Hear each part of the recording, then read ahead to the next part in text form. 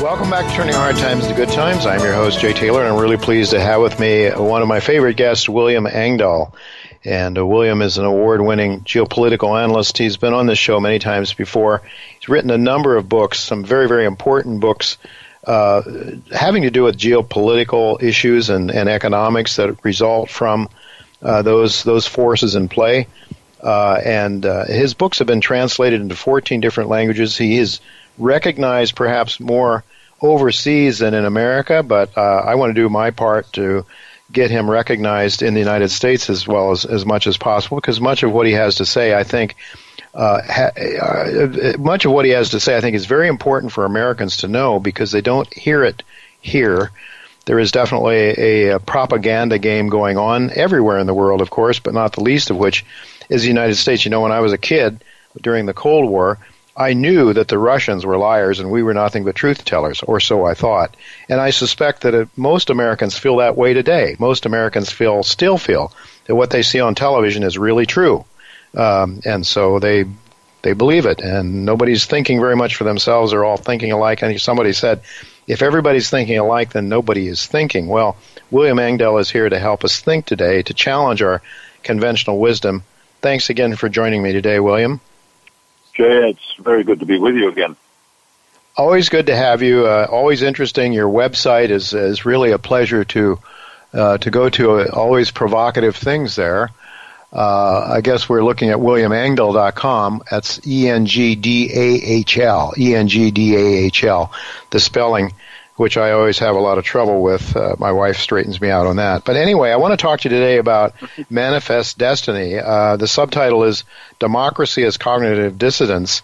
Your latest efforts on that, your latest book that you've written, and has just gone to press recently, I believe. Cognitive dissonance is the state of having inconsistent thoughts, beliefs, or attitudes, especially as relating to behavioral decisions and attitude changes. I might say, instead of inconsistent, sometimes outright contradictory thoughts and beliefs. So, William, can you give us some examples as to how the United States and NATO have used the theme of democracy, for example, to appear to take the high road, but then in fact have acted in an opposite fashion that is inconsistent with the principles of democracy? Yeah. What I do, I quote directly from the famous George Orwell book of 1984, where he talks about cognitive dissonance, Big Brother, and whatnot, that freedom is slavery, war is peace, love is hate, and so forth. And the cognitive dissonance that I describe in the book goes back to the creation of something very few Americans are aware of. Back during the Reagan administration, CIA Chief Bill Casey convinced President Reagan to create apparently private non-governmental organizations, NGOs, that would be, in fact, conduits to do what the CIA was doing in terms of toppling unfriendly regimes in Iran or in Guatemala or in Chile and so forth, but without the danger that the CIA would be caught with their hands on the trigger. So they created a series of NGOs, most importantly the National Endowment for Democracy. It sounds very, very philanthropic even. Yes. You know, the National Endowment for the Arts and so forth. And that was deliberately done, this kind of linguistic manipulation that the CIA is so good at.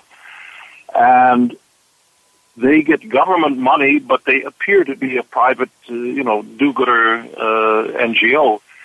And they support so-called human rights and so-called democracy, I call it fake democracy, movements that are aimed, for example, their first project was to bring down the communist regime in Poland.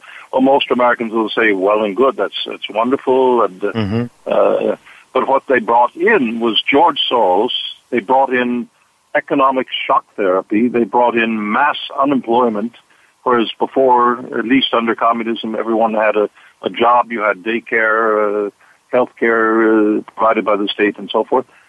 And all of that was gone overnight. Inflation soared through the roof, hyperinflation. And this was Jeffrey Sachs and a bunch of Harvard economists and so forth creating shock therapy and George Soros and friends came in and used dollars to buy up all the crown jewels of the Polish economy at pennies on the dollar. Then they took that to Russia, and the same NGOs, the National Endowment for Democracy, Freedom House, Soros Open Society Foundation, and so forth, they worked with Yeltsin to create this fake democracy that Boris Yeltsin did more to destroy Russian society and culture and standard of living than 70 years of communism, I would say, did before that. And he did it in cooperation with the American or the Western NGOs and with the CIA. He literally, the top generals around the KGB, sold themselves out to the CIA in return for billions of dollars. That's the origin, by the way, of the Russian oligarchs. It's not Russian organized crime. It's CIA organized crime with Russian players. So Mikhail Khodorkovsky, the great victim of imprisonment by Putin, he's a crook.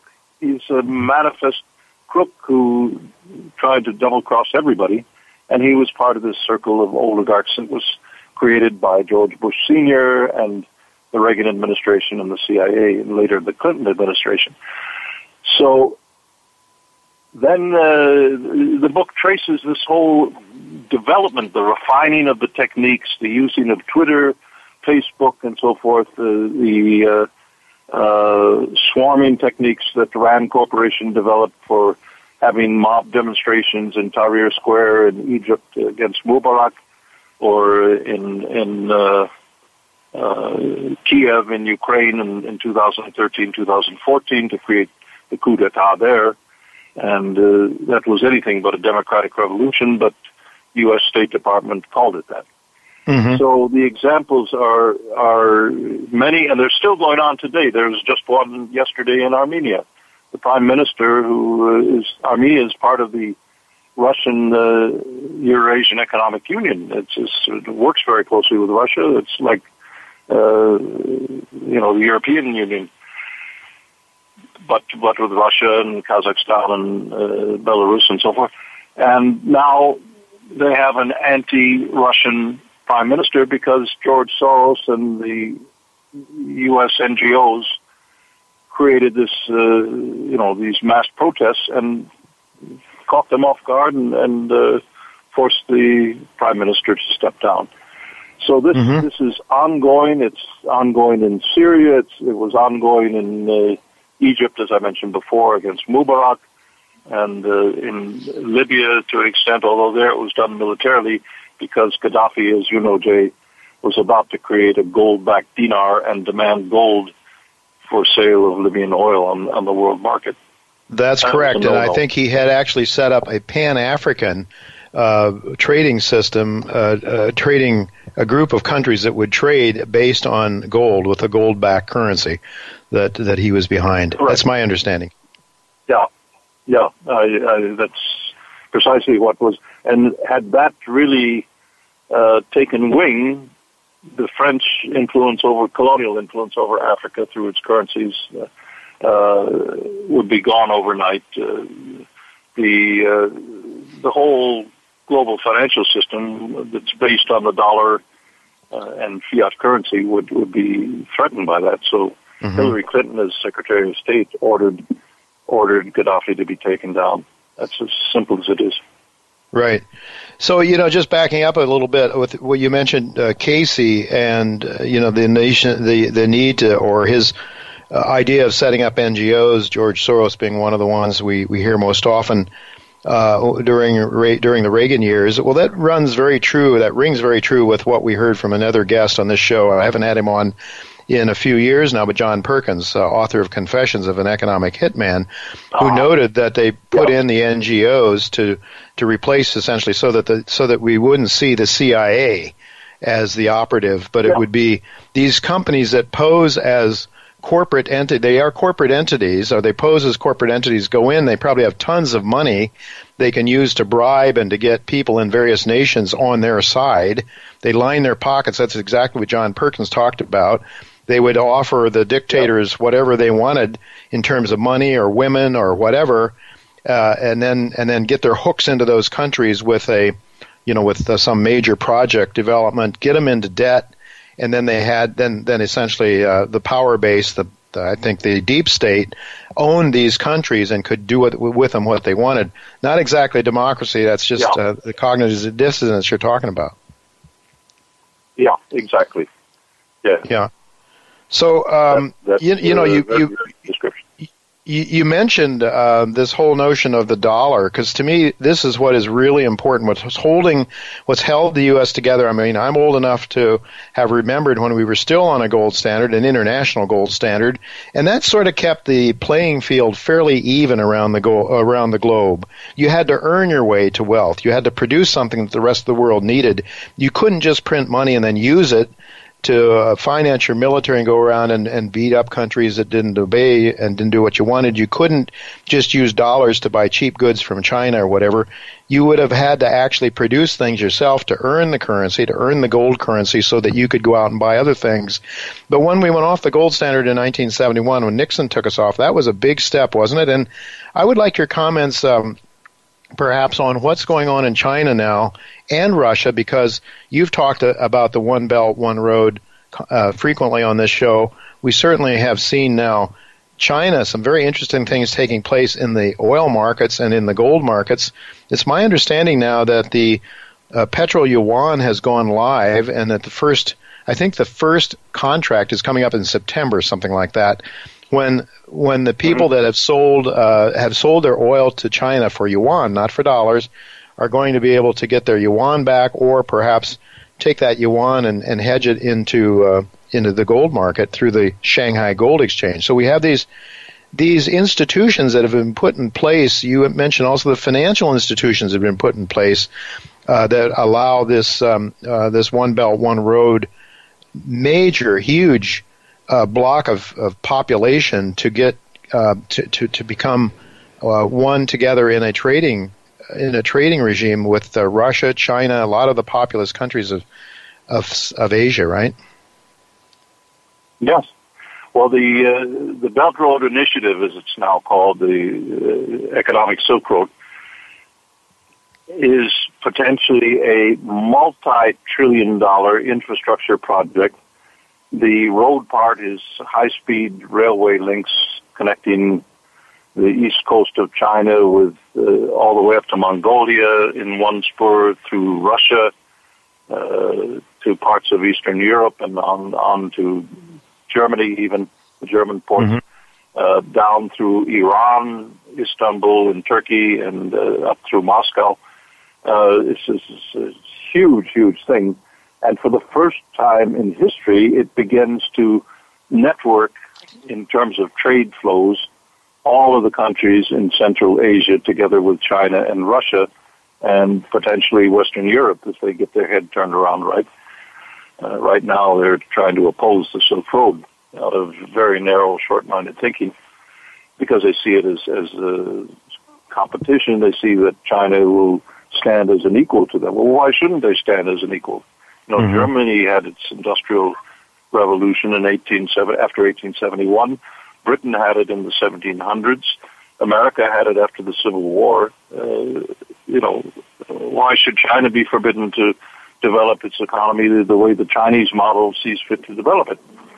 So this is not only a game changer, I call it the game changer in terms of the global economy. What you have on the western side of the ledger, western meaning everything past Ukraine going toward Europe and across the Atlantic, are countries that can do nothing but wage wars everywhere, bombing Syria, France, Britain, and the United States, bombing Syria before any proof of chemical weapon use has been verified independently. Why the mad rush to bomb? Why not wait until the verdict is in? So this is the kind of hysteria of every empire in world history, and in a sense, the construct around the dollar. We Americans don't like to think of us as an empire, but de facto it's an informal empire built around the dollar system, built around the rating agencies of Wall Street, Moody's, Standard & Poor's, Fitch, built around the banks of Wall Street, around the U.S. Treasury, with its lunatic sanctions on everything that moves in the world today, it seems. And the totality of that is one well-oiled machine to simply dominate the world. Well, that is collapsing right now. It's a multipolar world that's emerging, and I think that's the best thing that could happen to America. Mm-hmm. All that the Wall Street interests of Goldman Sachs and so in the every administration. It's Clinton, it's George W. Bush, it's Obama, it's now Trump, Mnuchin, all these guys. So this is kind of a permanent Wall Street presence controlling American government policy, and that is not to the interest of the United States of America or its citizens. As William, you can see, ask yourself, Well, William, we're just about out of time, but the whole thing, the idea, I think what you're hitting on is what would be good for the American people, not necessarily for the deep state or the guys that are really calling the shots and taking us to war. The perpetual war machine that Eisenhower warned us about is very much in play. It seems to me, they were pushing Trump to try to go after Syria big time. I mean, if Bolton had his way, we would have been raining bombs on Russia, on Moscow, perhaps. But in any event, with just a couple of minutes left, and maybe you can take a minute to answer this. Germany, you live in Germany. Germany did not, nor did Italy, back the United States and France and England in bombing Syria this time. What do you make of that? Does Germany have some economic interest that they don't want to? I mean, for example, I believe they would like to see a pipeline built from Russia down into Germany. Isn't that right? And do you think that's sort of some cracks that are starting to appear in the Western, in the NATO alliance, economically driven? Most definitely, Jay. There's not only the Nord Stream 2 pipeline going from the areas south of St. Petersburg to northern Germany through the Baltic Sea, but I can tell you, when it comes to the potential of German soldiers facing off against even the risk of that against Russian soldiers, whether it be in Syria or wherever, Germany has fought 2 world wars and lost badly on both. Right. And Russia was on the other side in both. They want nothing to do with another war against Russia today, and Russia also with Germany. The countries, I don't know if I'm often in Russia, and I live in Germany since many years, and I don't know any 2 countries who are more sympathetic and more disposed to cooperate together. Mm-hmm. Russian companies never break their contracts. American companies do. They rip them up and double cross and whatever. Russian companies during the Cold War, Gazprom, never failed to deliver. William, we're gonna have to leave it go at that. We're out of time, unfortunately. Never enough time with you. Thank you so much for being with us. We'll look to do it again sometime in the future.